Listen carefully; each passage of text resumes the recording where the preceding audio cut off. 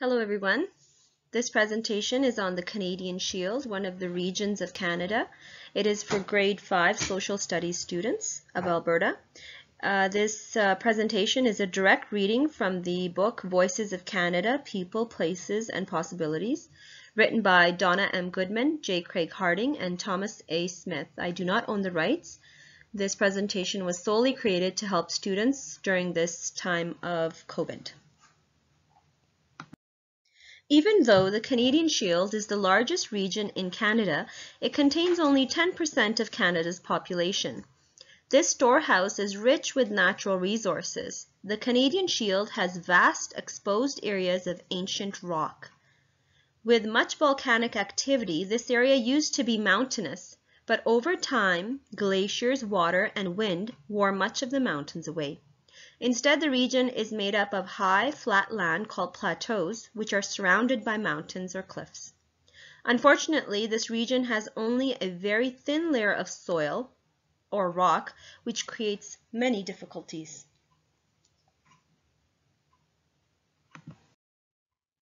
Muskeg.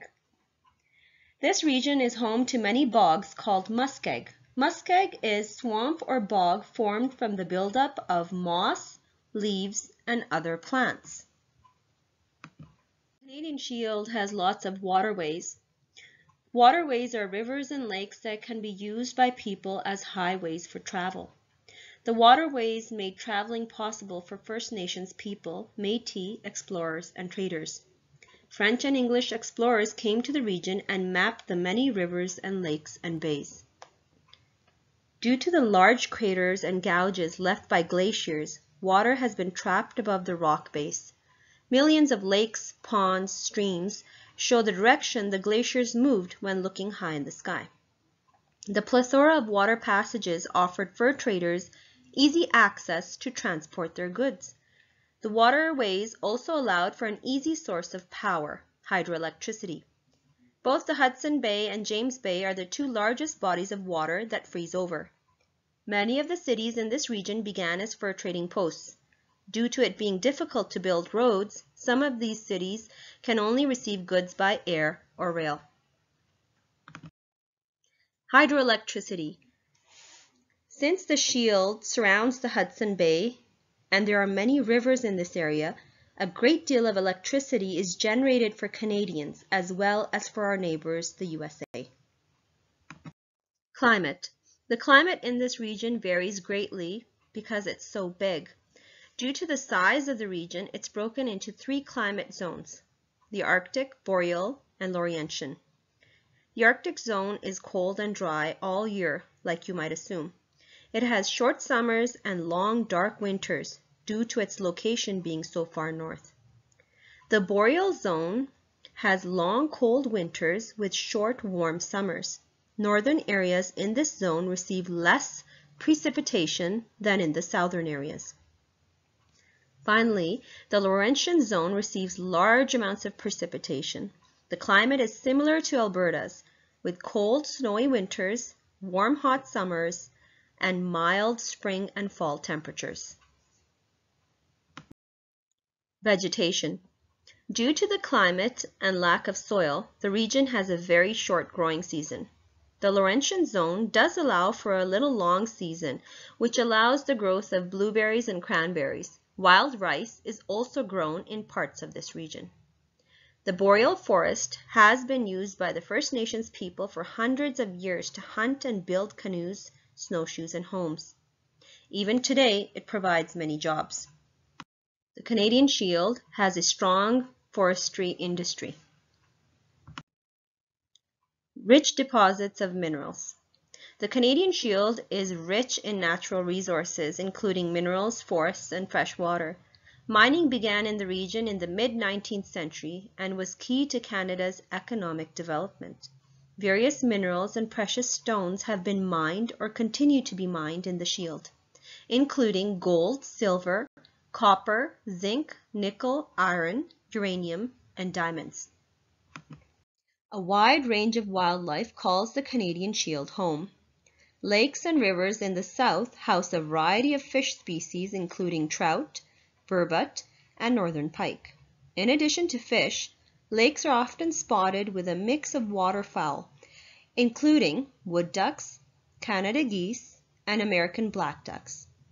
Other birds include boreal owls, great horned owls, blue jays, and white-throated sparrows, while mammals include caribou, deer, wolves, lynx, moose, black bears, and beavers. Moving north into the tundra, wildlife, like vegetation, becomes increasingly sparse. Animals in the Arctic portion of the shield include polar bears, Arctic fox, Arctic hares, and snowy owls. Roots of the region. The Woodland Cree, the Anishinaabe, and the Innu were the first people to live in this region. They depended on the animals, plants, and rivers. French and English fur traders came into the Canadian Shield region to trade with the First Nations. They set up trading posts, and many of these trading posts became larger communities. First Nations people continue to live in the region. Some live in First Nation communities, and some live in towns and cities. Descendants of the French, English, Métis, and other people also live in the region. This region has many valuable natural resources, such as lumber, water, and minerals. Many people work in forestry, mining, and hydroelectric industries too. The Woodland Cree, the Anishinaabe, and the Innu have always lived in the Canadian Shield. Traditionally, the Anishinaabe lived in the southern part of the Shield, around Lake Superior. The Woodland Cree lived in the more northern areas closer to Hudson Bay. The Innu lived in what is now Quebec and Labrador.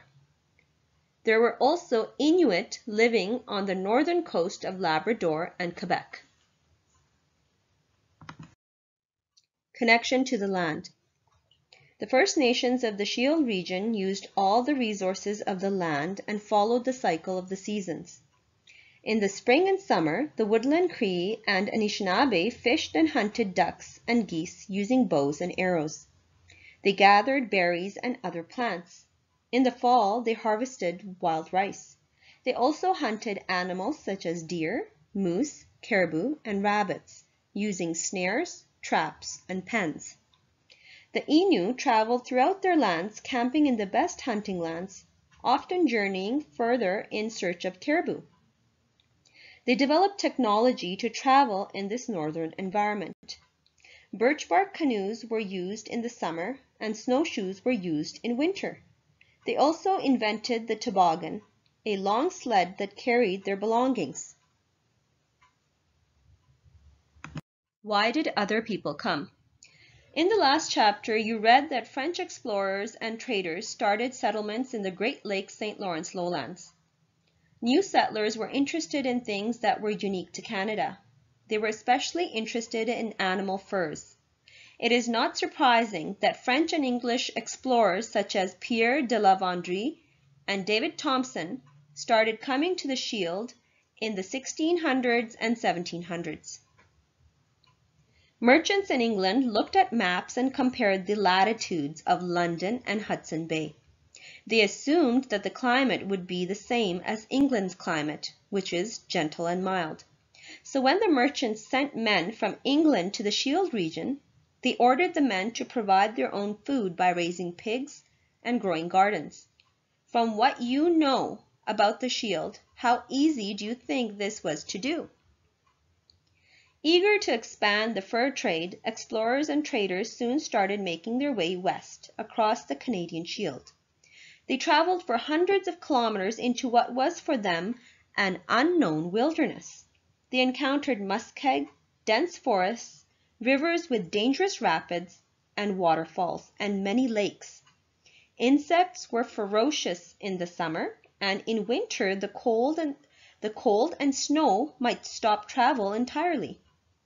It was only with the help of the First Nations that the French and English traders could survive their journeys across the land. What were the first jobs in the Shield? As Europeans explored the region, they found it ideal for obtaining furs. Explorers like Samuel de Champlain had already traded for furs with First Nations people in the Atlantic region. In the Shield, the fur trade would become an important industry for the next 200 years, until the late 1800s.